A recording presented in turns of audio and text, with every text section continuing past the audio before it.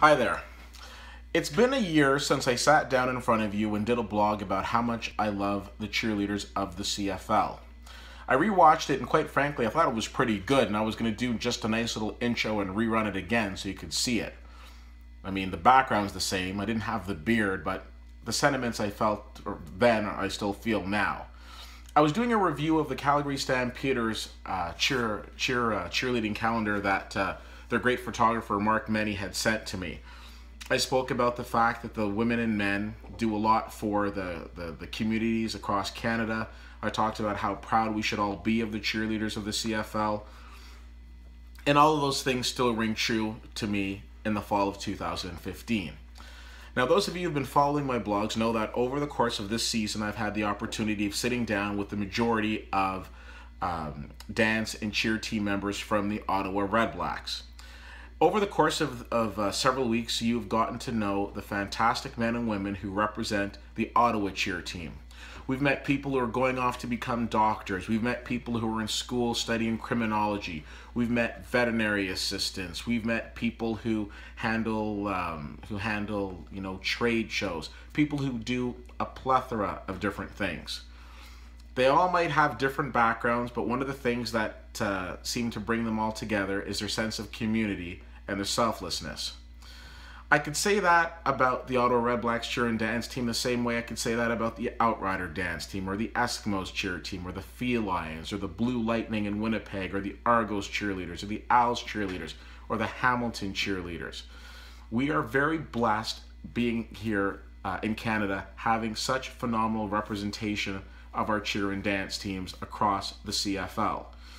Over the course of the years of myself being a fan, I've had the opportunity of meeting a lot of fantastic people. I've got to meet personnel within the CFL. I've got the chance to meet coaches and former players and present players. I've gotten to meet fantastic fans across the league who love this game as much as I do, or close anyways. And I've had the opportunity of meeting some really fantastic cheerleaders. It's always interesting to me to sit back and take note of the hard work that they do and to think of all of the time that they give up to entertain us and to put smiles on our faces, and more so to put smiles on our kids' faces. I had a conversation with one of the girls from the REDBLACKS earlier this year, and she was from the REDBLACKS cheer team earlier this year, and she was saying to me, it's very important when she's at an event, to make sure that she's spending a lot of time with little girls. And she said, when she went to football games when she was younger and she looked around for female representation, it was in the cheerleaders. And that kind of left me thinking. So sure, as a guy, it was easy for me to go to football games as a little kid with my mom and dad and look at the football players on the field and think to myself, maybe I don't want to do that one day. But if you're a girl and you go to these football games, well, what do you think about? I mean, there's nothing to say that you can't go and start throwing a football around, but there's no real women's professional football league. So you look at the cheerleaders, and I don't necessarily think that that's a bad second place or a bad alternative. Quite frankly, I look at the cheerleaders with so much respect. I can't begin to tell you how much respect. The amount of things that they do that we don't even know about and we don't even get the chance to see from a common fan's perspective will just blow your mind. It's very easy. We see them run out onto the field. They do about a 60-minute dance segment, and then they run off, and then we go back to the game.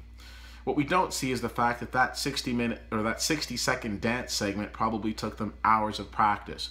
We don't know about the fact that they leave their jobs, they go to a practice, they finish it up, and then they probably go home and study or get ready for their next day of work. Let's look at this past Sunday, for example. The Eastern Final here in Ottawa. You had the REDBLACKS taking on Hamilton, and of course, Ottawa won, and the city went into a frenzy. What did I do? I came home and I watched the remaining bits of the Calgary Edmonton game, probably had dinner and went to bed. Do you know what the REDBLACKS cheer and dance team did?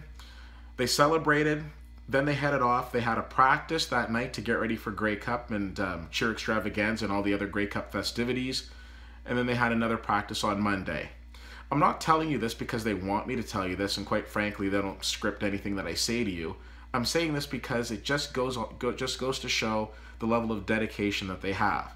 But that isn't just Ottawa, because I can assure you the other 8 cheer teams are getting ready for this week of Grey Cup as well. Now, for those of you who've been to Grey Cup and Grey Cup week, there are a lot of exciting events that you can go to. Other than the game, for myself, some of the top events are, and in no particular order, the State of the League, where the commissioner, which was started by Mark Cohen and now Jeffrey Orridge is carrying it on, the commissioner sits down with the fans and has an open dialogue about things that are happening in the CFL, as well as answers the fans' questions, which I think is amazing because it just gives that extra interaction between the CFL and the fans, something that makes us very unique. So I absolutely love that event. I absolutely love the Grey Cup Parade, and you know, being in Canada, it's not always the warmest experience, but it's such a great celebration of our football culture and seeing the different, you know, representatives from the different teams and fans in a parade. And one event that I know is extremely popular with a lot of people that I know is Cheer Extravaganza. Cheer Extravaganza is an opportunity for all 9 cheerleading teams to come and do a 5 to 10 minute routine for fans. It isn't a competition. We're not voting on who's the best or what have you. It's just an opportunity to see them all come and strut their stuff and do what they do week in and week out to entertain us. One of the really fantastic things about it is I've been to cheer extravaganzas for years, and it's always great seeing the camaraderie between the cheer teams. Now you'll see some tweets going back between different teams before games. But the tweets that you see between the cheerleaders are usually, hey, good luck, have an awesome game, you're going to kill it out there. It's absolutely endearing and wonderfully sweet to see. So this time of year, I like to take my hat off to all of the men and women who dance for us, who entertain us, who even though our team might be losing, you would know it by looking at them because their smiles are still on and they're making sure that we're having a good time. But more so than that, I take my hat off to them for all of the fantastic work that they do in our communities. I take my hat off to them for all the sacrifices that they've had to make, the events that they've had to miss, the weddings, the parties, the get-togethers that they've had to miss because they were at practice, because they were working hard to make sure that their act was on point when they hit the field.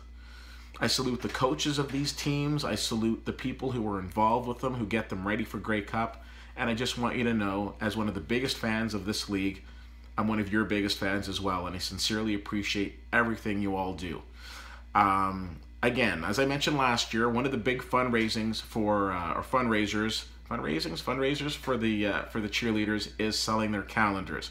I think it's very important if you see them to chip in and buy their calendar and support them, because this is probably one of the biggest fundraising tools that they all use to get to Grey Cup.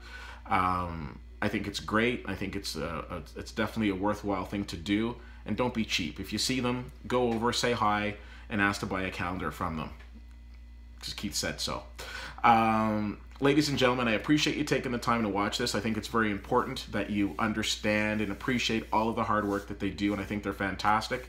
Regardless of what team they cheer for, at the end of the day, they're doing everything they can to make our community, this country, better, and I really appreciate it. CFL_fan on Twitter is how you can get a hold of me. Facebook.com/WhittyWhittier and WhittyWhittier.com. Appreciate you taking the time to check this out, and that's my view from the 40.